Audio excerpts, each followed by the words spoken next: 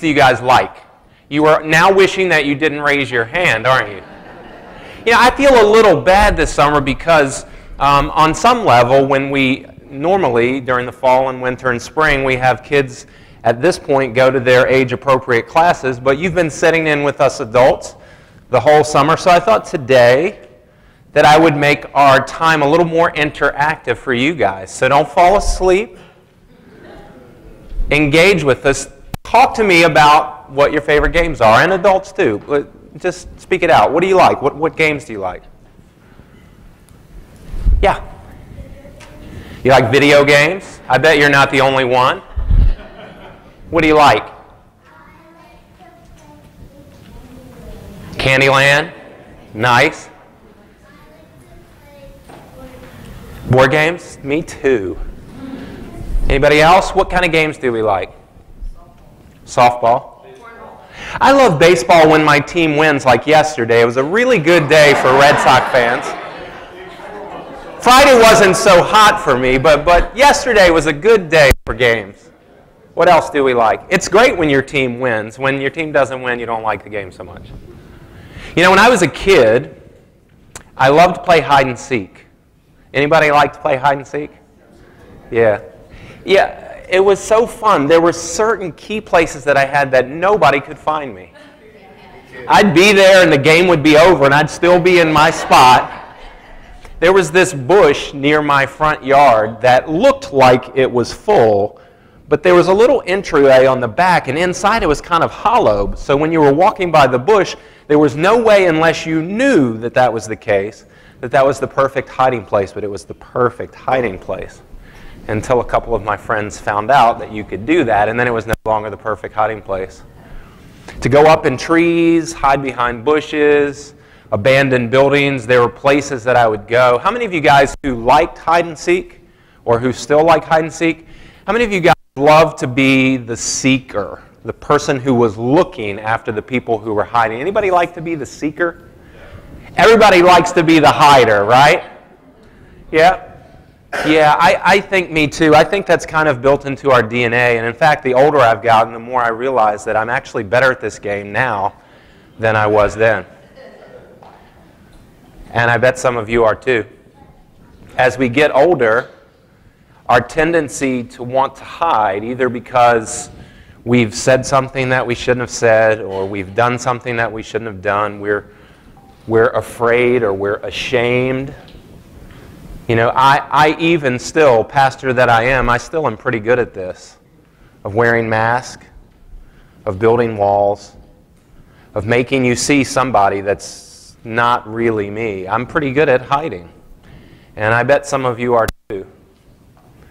I think, you know, right from the beginning in Genesis, when Adam and Eve were created and God desired nothing but harmony and unity and oneness with them, upon their disobedience and rebellion to what He asked of them, the very first thing that they did was what? They went and hid. This seems crazy, right? How can you hide from God? I mean, we can hide from each other pretty well, but hiding from God seems, well, a bit futile. And yet, you're not the only one that I try to hide from sometimes.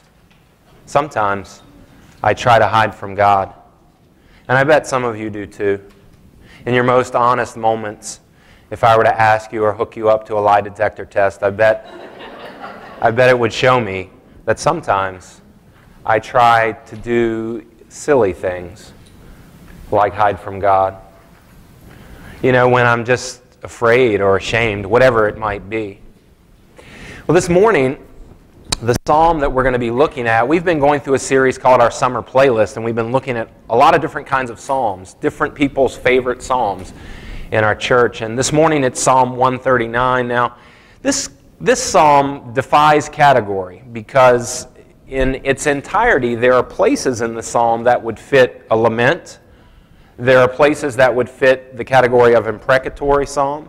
There are places that would work with a trust psalm or a praise psalm. So it really sort of defies category. It kind of sits out there by itself. And so what I want to do is explore a little bit this psalm and then make some observations that I hope will be helpful for you. It's really, really simple psalm when you reduce it down. And so I'm almost embarrassed with its simplicity to tell you some things that I think might be important for you to know. Now, again, as I told you, today I want to be a little bit interactive. So if you're new or you're shy or you don't really feel like playing along, no pressure. You don't have to. But this will work better if all of us, and we're positioned so that we can kind of see each other and hear each other and interact. We're positioned in such a way that this will work well if we do. So there are 3 parts to the first 12 verses. And I would love for the first section, verses 1 through 4, which will be up on this screen, I would love for this group of people who are facing me here to read together what's on the screen. Verses 5 through 8 will be this section and this section. You'll read 5 through 8. In between each, we'll just take a brief pause. And then 9 through 12 is this section. Okay? So, as we read, remember, it is impossible to play hide and seek with God. And this is what David is telling us. So if this group, and I'll get started reading with you, but if this group can read this first part, 1 through 4, join me now. Lord, you have examined me. You know all about me. You know when I sit down, when I get up. You know my thoughts before I think them. You know where I go and where I lie down. You know well everything I do. Lord, even before I say a word, you already know what I'm going to say. Just sit with that for a moment. Sometimes when we read, we just read on right through. But sometimes it's good to just sit with a thought and to realize how poignant this is. Good job, you guys. Verses 5 through 8, my peeps over here. You are all around me, in front and in back. You have put your hand on me. Your knowledge is amazing to me. It is more than I can understand. Where can I go to get away from your spirit? Where can I run from you? If I go up to the skies, you're there. If I lie down where the dead are, you are there. No bush, no tree, no grave, no sky, no place.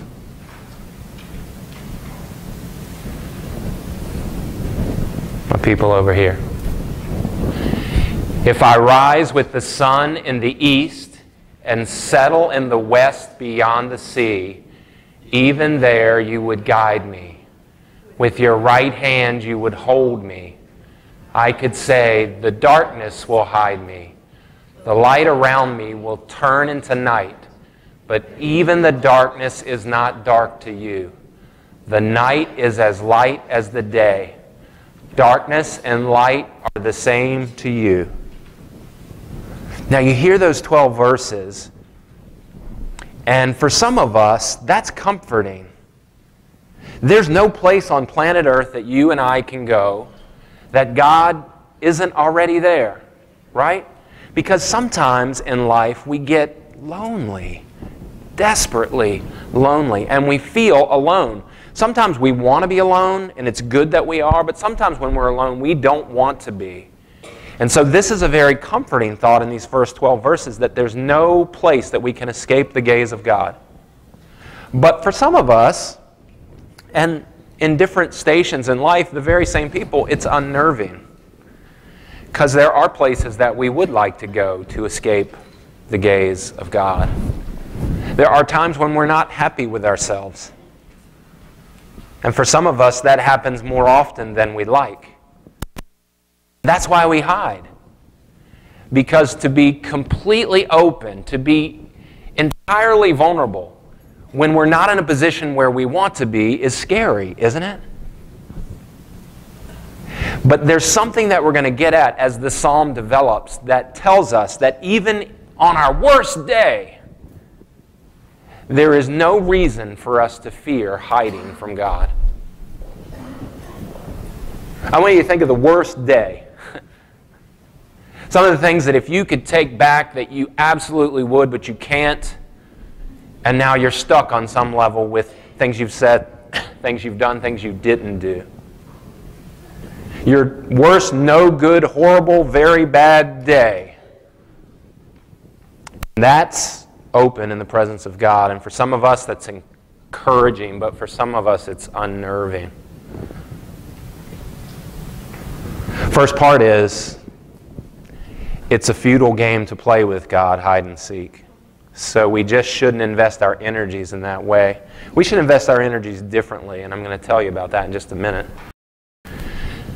Now, verses 13 to 18, you're going to hear and see in this video. We're not going to read it together. We're going to watch it. I want you to watch, and I want you to listen, and I want you to open to what it is that this girl shares with us. Okay?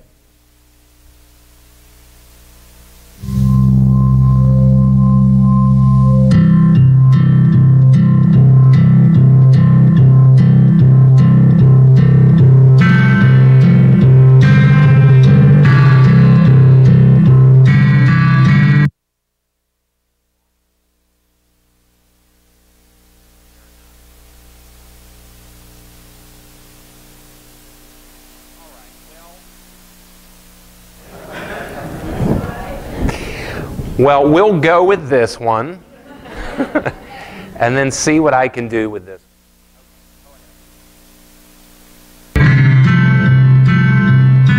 You have searched me, Lord, and you know me. You know when I sit? And when I rise.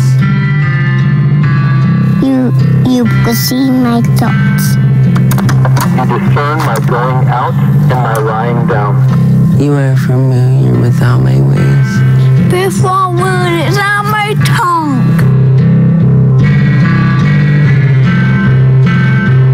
You're created, you must be.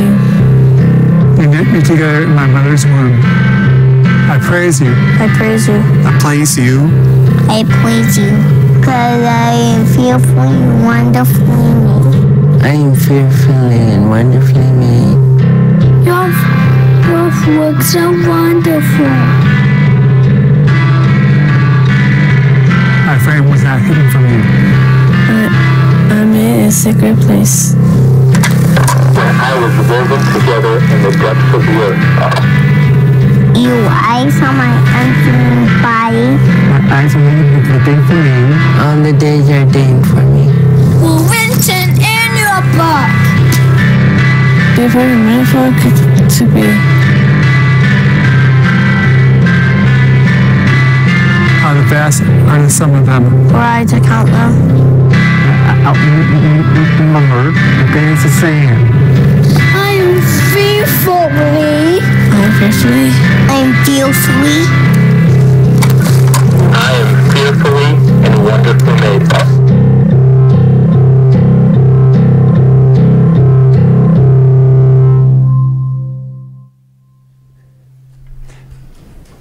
Beautiful, nevertheless. Really, really good. Fearfully and wonderfully made. There's this part in the psalm where we understand that we're never beyond the gaze of God, but then there's this other part where we reflect on the goodness of our own creation. I don't think most of us do that enough. You think? I think most of us think about the things that aren't right, don't we? Maybe that's because how we were raised, or maybe that's how those around us treat us, or maybe it's internal, but whatever the case, I think oftentimes we don't reflect well on the goodness of God. Hey, listen, I'm going to use a $20 bill, but I need somebody else who has a 20 too. Does I have anybody who would trust me enough to give me a $20 bill? All right, Steve. And I need somebody who is 12 or under to be my volunteer. Thank you, Steve. You will get it back. I can't tell you what shape or form it will be in, but you will get it back.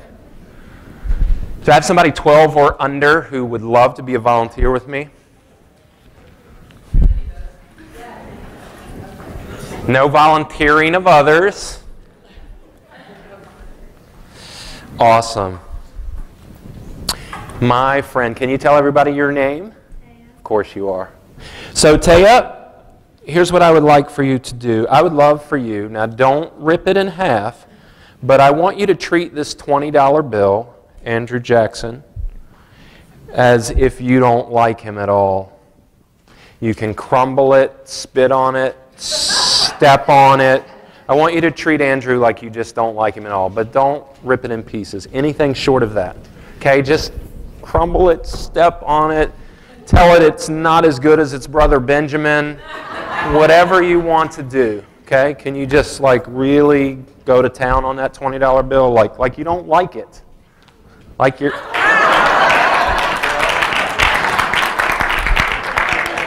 Hey, come here.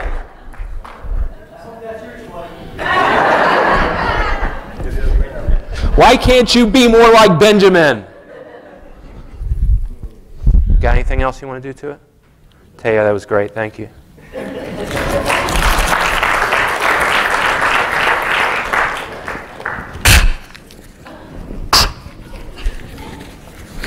She was too nice, but I'm not.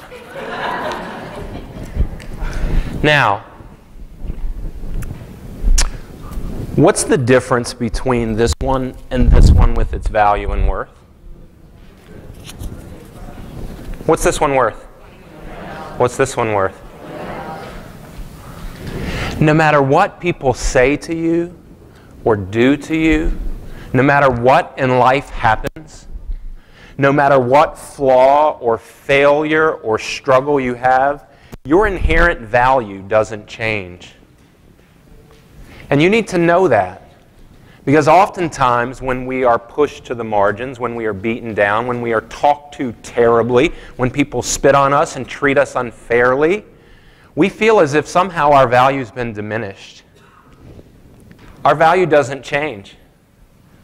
What was a 20 is always a 20. This has the exact same value as this. And you need to know that, because I think many of you in this room don't know that. You've forgotten that. And sometimes you do it to yourself. And so I'd like to flip the script. I'd like for us to take a moment in that section when you saw those children and adults talking about how they were fearfully and wonderfully made. There was something within them that felt like pride to me, like a good kind of pride, like happiness for how God had made them.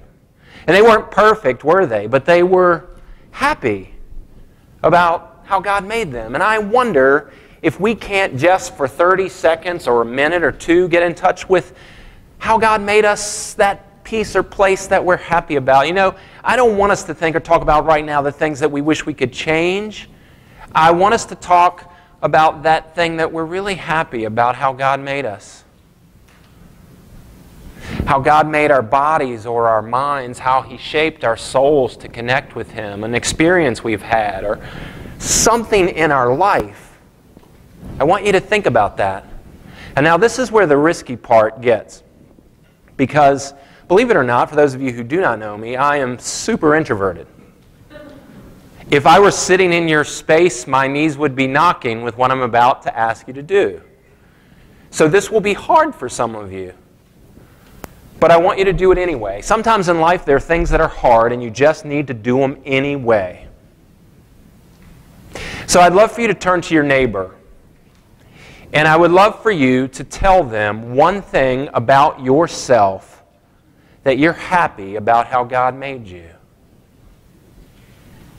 One thing about your body, your mind, the way in which God has gifted you in some way, a skill you have, an experience you've had. I want you to focus and reflect on the wonderful and the beautiful, the good. And I want you to do that for 30 to 60 seconds. So talk with one another, and if you're struggling, just use that time and don't press each other. Talk to your neighbor about the goodness of God.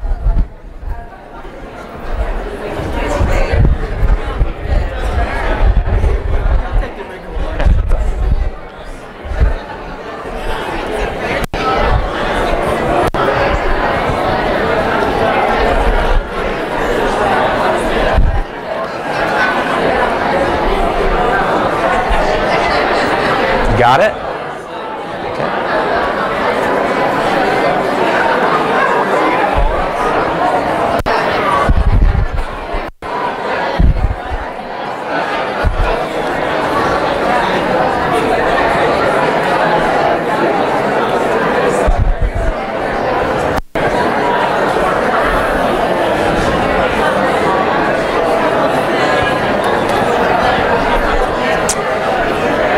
Okay, 20 more seconds. 20 more seconds.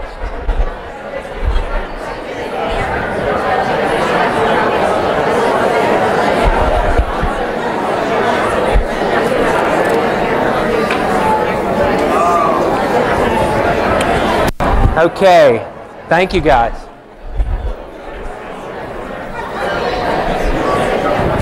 Okay, let's come on back together.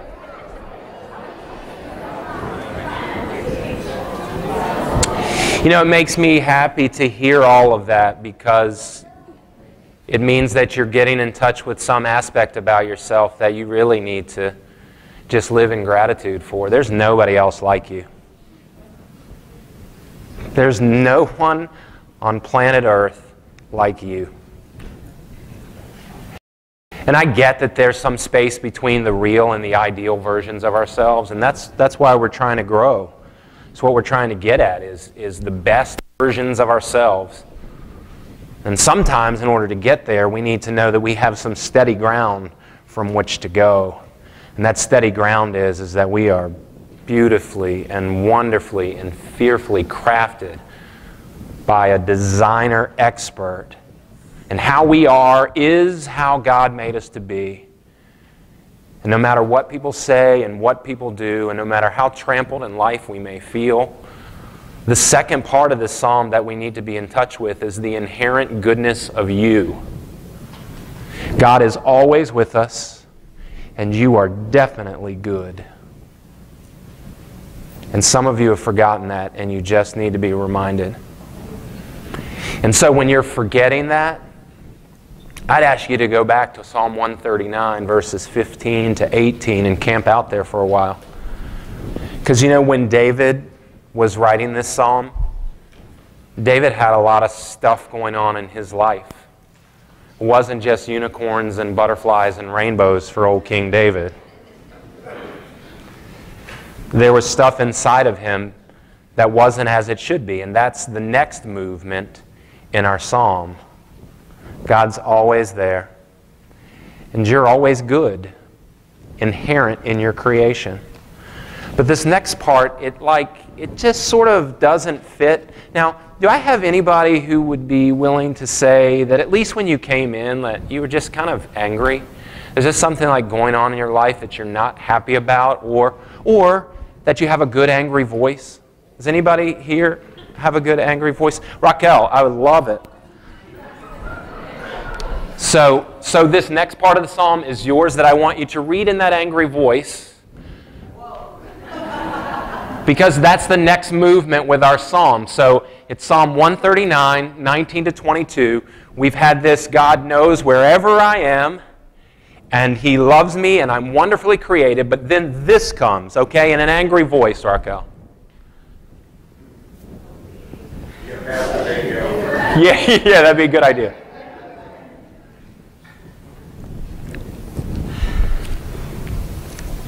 God, I wish you would kill the wicked. Get away from me, you murderers. These men say evil things about you. Your enemies use your name faultlessly. Lord, I hate those who hate you. I hate those who rise up against you. I feel only hate for them. They are my enemies. That's good.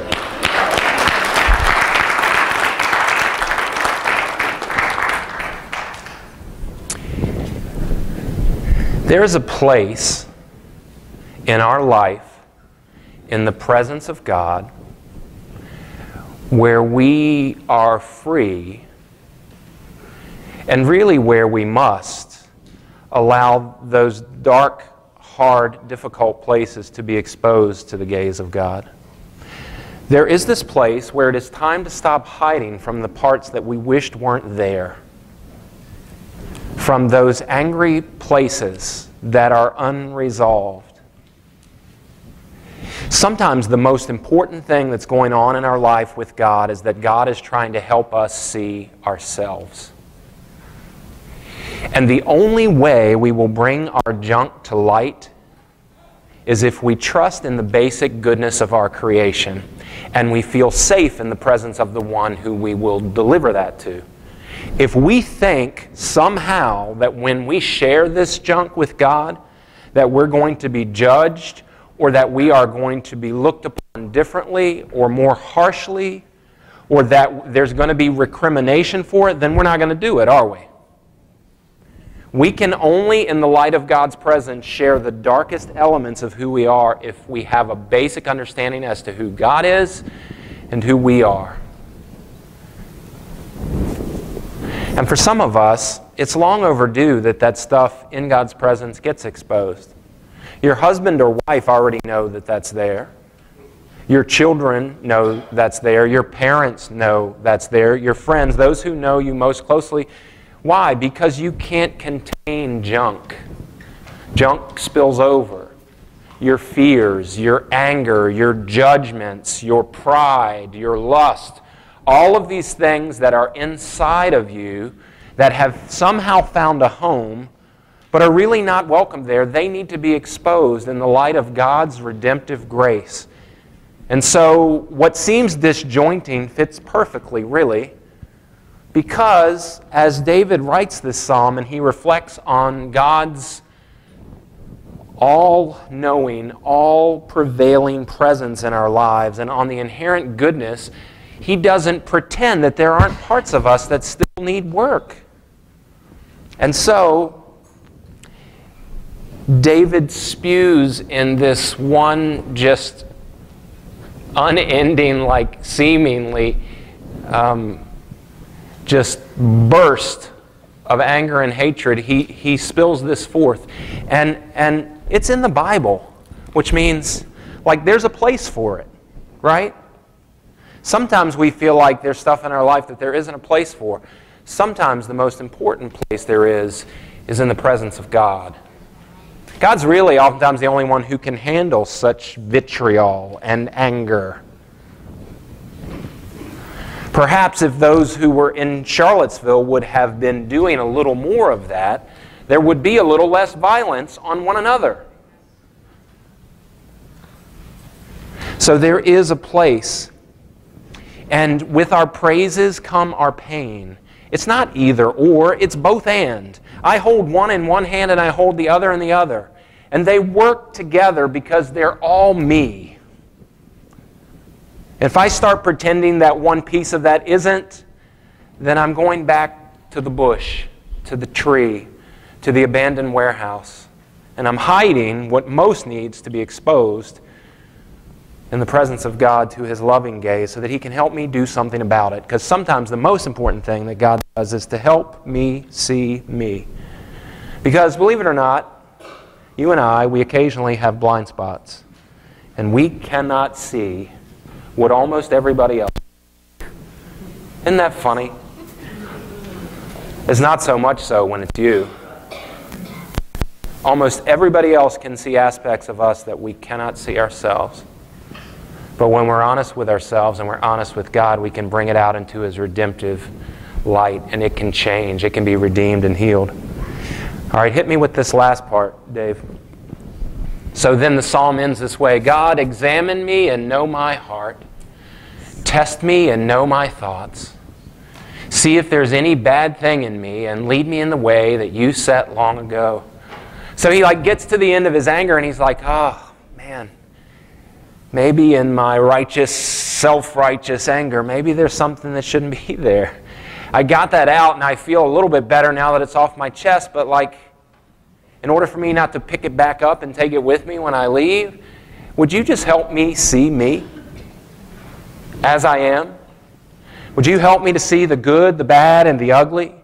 And would you point out to me the stuff that's good, and would you point out to me the stuff that just doesn't need to be there? And would you and I partner together with me to help me do something about this? He comes to some place of resolve.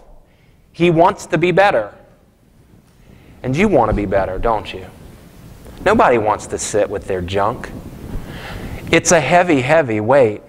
The older you get, the longer you carry with you, it's like it starts to impact your back and your shoulders. You don't know this, kids, but as you get older, if you carry junk with you, it starts to do a number on your body.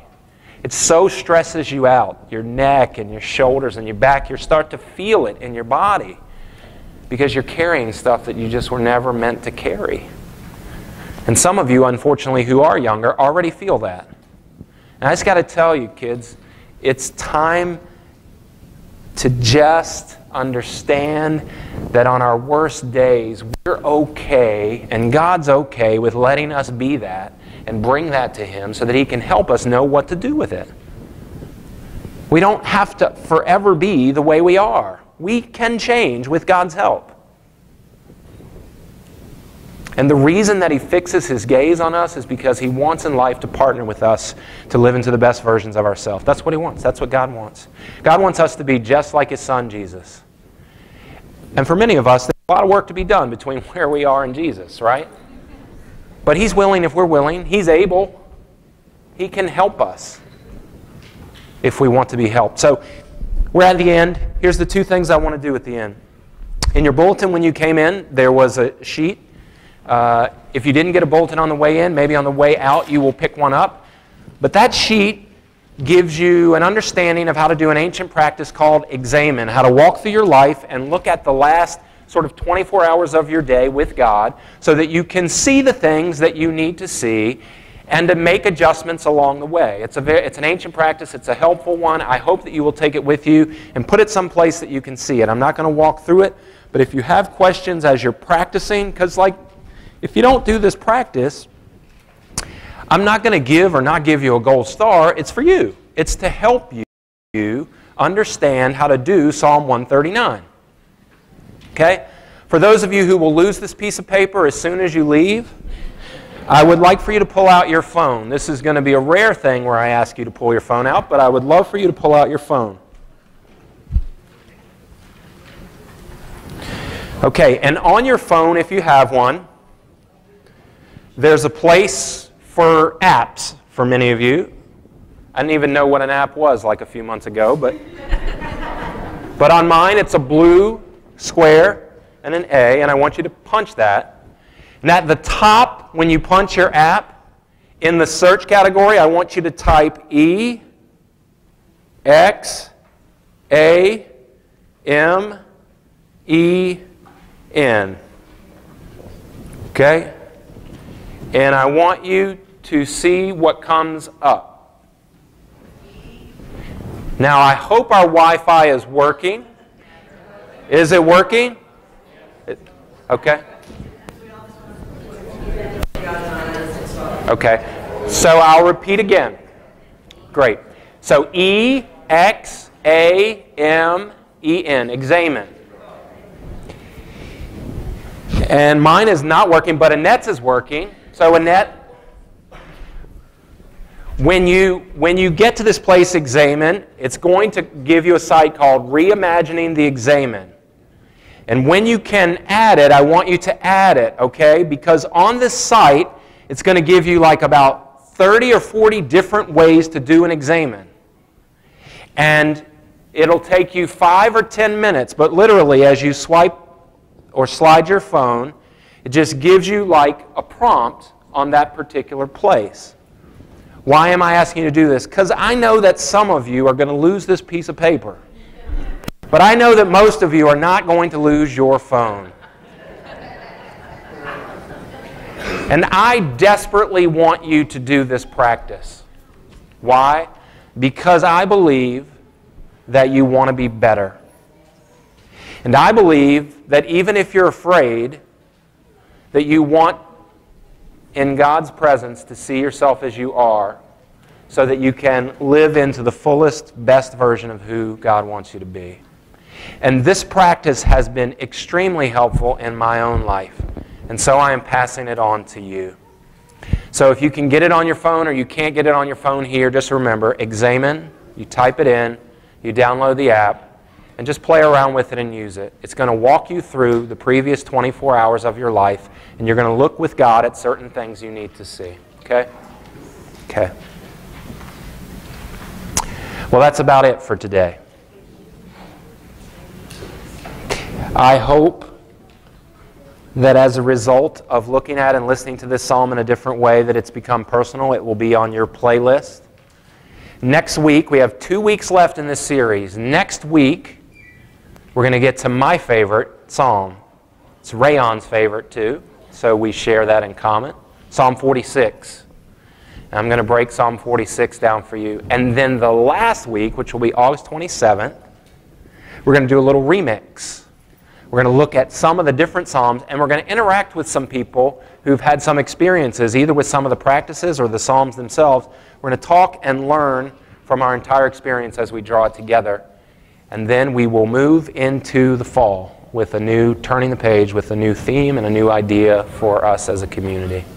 Okay? If you would stand with me, let's close in prayer.